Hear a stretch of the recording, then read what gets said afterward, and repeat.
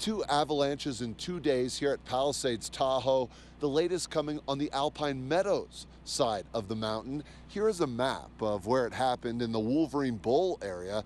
No guests or employees were hurt or hit by the avalanche.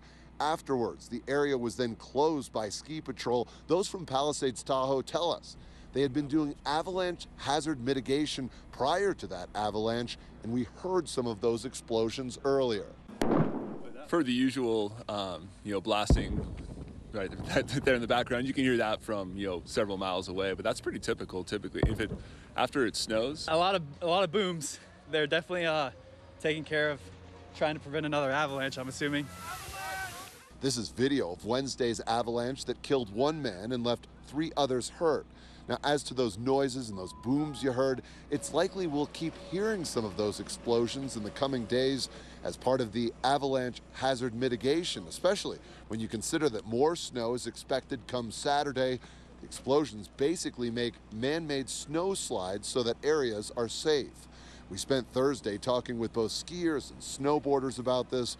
One said that the mountain can be unpredictable when it comes to weather, comparing it to the ocean and talking about those rough conditions on Wednesday. The weather was, it was snowing sideways, super windy, snowing really hard. I was surprised that anyone really had came out yesterday. When I heard about yesterday, it was just like, wow, so random, and it's just rare and really dark. My family's more worried than I am. They didn't want me to come here, but I enjoy it. You kind of got to live what you enjoy.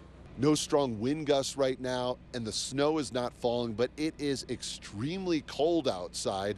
This cold weather has caused all sorts of problems on the roadways with black ice. CHP even sending warnings out to drivers going along I-80. Expected overnight to get down to 7 degrees. At Palisades, Tahoe, J.R. Stone, ABC 7 News.